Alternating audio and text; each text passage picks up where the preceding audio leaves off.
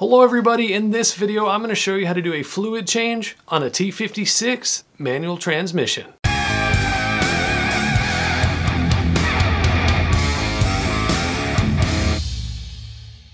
Alright, the list of things you're going to need is pretty short. You'll want a 3/8 ratchet, a 3/8 extension. This is optional, but it's really helpful when removing and reinstalling the drain and fill plugs. A pan to drain the old fluid into. A pump for adding the fresh fluid, again optional, but the $10 or so that they cost is totally worth it, and it's a lot faster than pulling the shifter to refill from the top. And of course, some fresh fluid, between 4 and 4.5 quarts. In my case, I went with Dexron 3 ATF as prescribed in my owner's manual. You really need to check your owner's manual to see what is recommended for your specific model and production year. Given the number of years that the T56 has been in production and the variety of vehicles in which it's been used, it's entirely possible that your T56 calls for a completely different flavor of ATF. The process for changing the fluid goes like this. With the vehicle lifted and supported on jack stands,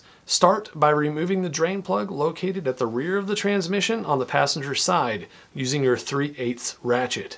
Once your plug is broken free, finish removing it with your extension, and then just let that crusty old fluid flow right into your pan. After all the old fluid is drained, reinstall the drain plug.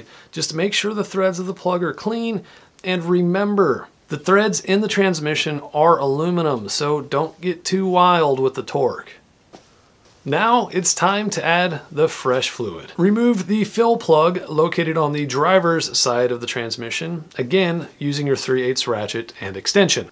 Place your pump into the jug of fresh fluid and insert the output hose into the fill hole of the transmission, then start pumping in the new fluid. It'll take a few minutes to completely refill the transmission, but once you see that the fluid level has reached the fill hole, stop pumping. At this point, you want to go ahead and remove the pump hose and reinstall your fill plug, but again, don't over torque it.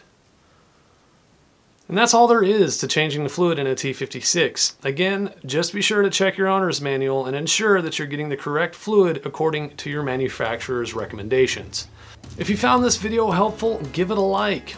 Go ahead and subscribe to the channel and check out some of my other videos for more DIY automotive content. As always, thank you for watching, and I'll see you guys next time.